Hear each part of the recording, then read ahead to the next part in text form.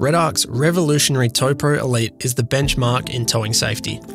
Today, we will run through a Tow-Pro installation on a 2020 200 Series Land Cruiser. We will be using a universal wiring kit, meaning you can use this video as a guide for most vehicles. For the installation of the Tow-Pro, you will need a range of tools, including a spanner set, socket set, screwdriver set, and side cutters. Along with the Tow-Pro Elite, you will need a Tow-Pro wiring kit, electrical tape, and a switch blank if available. The best way to attack your install is by first assessing where you'll be mounting the remote head and the main unit.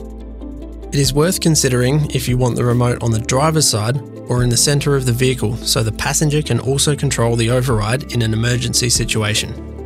To make your install easier, REDARC have a variety of vehicle-specific switch blanks to give the brake controller an OE look. If there is not a switch blank available for your vehicle, you will need to drill a 10mm hole in a vacant switch blank.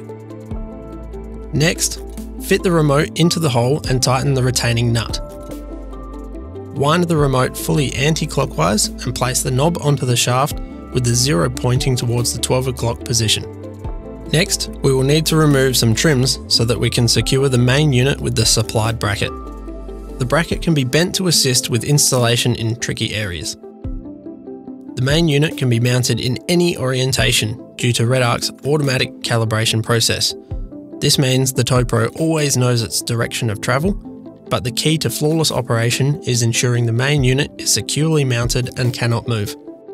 In order to supply power to the brake controller, we will need to connect to the start battery positive terminal. Pop the bonnet and assess a good entry point into the cabin from the engine bay for the fused power feed. The Tow-Pro wiring kits contain a variety of grommets which may suit unused locations on the vehicle. Most existing vehicle grommets have provision for additional wiring. These may also be used, so carefully feed the wire through the selected grommet. Do not connect the ring terminal to the battery at this stage. Only connect to power at the end of the installation. Move inside the vehicle cabin and pull the wire through the footwell. Now, run the cable through to the main unit, keeping clear of sharp edges and moving parts. Run the 3-core red, blue, orange cable down the side of the vehicle from the main unit location. Secure the cable to existing vehicle wiring where possible. Ensure it is retained at regular intervals of 200mm and clear of sharp edges or moving parts. It is possible to secure to the chassis rail or similar with supplied cable ties. Do not secure the cable to fuel or brake lines. Once the cable has been run, move into the cab of the car to terminate the Tow-Pro main connector. Pay attention to the location of each wire, as correct orientation of the wires is crucial. Secure the wires with the locking piece. Next, connect the earth terminal to a suitable body earth. Connect the Molex power connector and remote head cable to the main unit and secure the wires. Route the remote head cable and connect to the remote head. Move to the rear of the vehicle to remove the trailer base from its mount. Undo the cover to expose the wires. Remove the existing brake light trigger wire, which is the red wire, pin number 6, and pull it out of the wiring harness.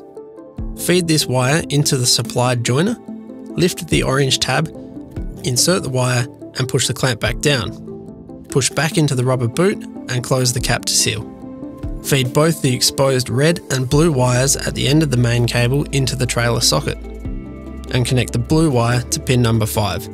Connect the red wire to pin number 6. If there is a blue wire already fitted to pin number 5, pull this back outside the connector and tape it back, ensuring it is insulated and sealed. Refit the trailer base cover and remount to the vehicle.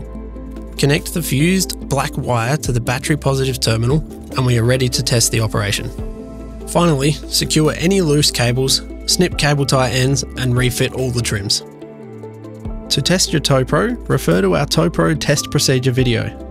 For more technical information and resources, visit the REDARC website.